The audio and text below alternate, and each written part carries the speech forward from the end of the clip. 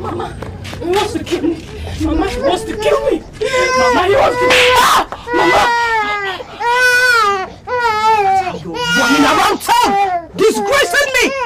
Are you a baby? You're shouting, your baby shouting. What's wrong with you? Who wants to kill you? My friend. Fred. Yes. Fred wants to kill you. Who is Fred? My husband. Your husband. I'm glad you use your stupid mouth to say it yourself. Your husband that has paid on your head. Paid your full dowry without any change. And so, what is the matter with you? Oh, where are you running to? You're running here. My dear, you lie. You have no place here. You better go home and settle with your husband.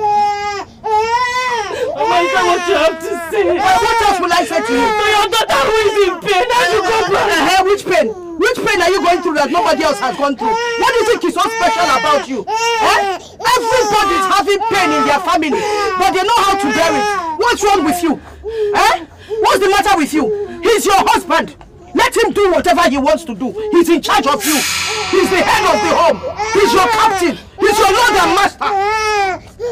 Mama, so you rather see me dead and married than help me? It is better for you to die in your husband's house than for you to die here. If you die here, where will they bury you? You don't know there is more dignity in you dying in your husband's house so you can be buried in his family compound.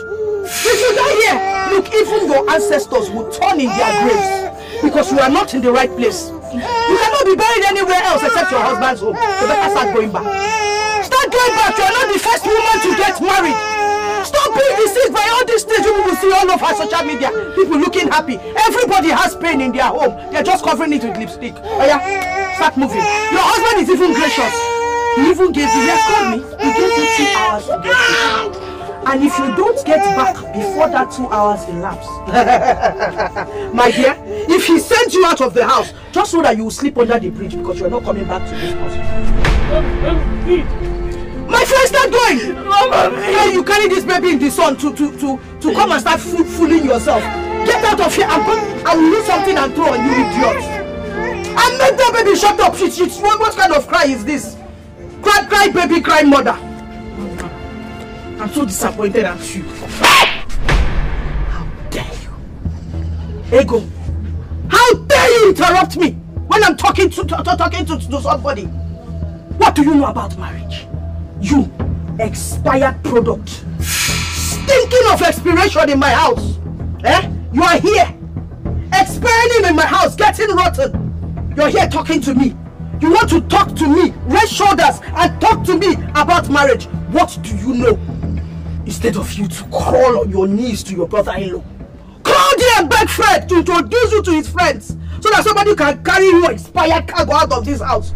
You're here talking crap to me. Who are you? If you misbehave again, I will kick you out of this house. I will send you out of this house. Go on the streets and go and find a husband. Do you know that everything you eat in this house is from that Fred? Everything you eat, the clothes that you're wearing, is the money that Fred gave to me. And you're here talking nonsense. Instead of you to go to himself and ask him how best you can help him control your sister and her wild ways. You're here talking nonsense to me. Don't try it again. I will descend on you and forget that I'm the one that gave birth to you. Idiot.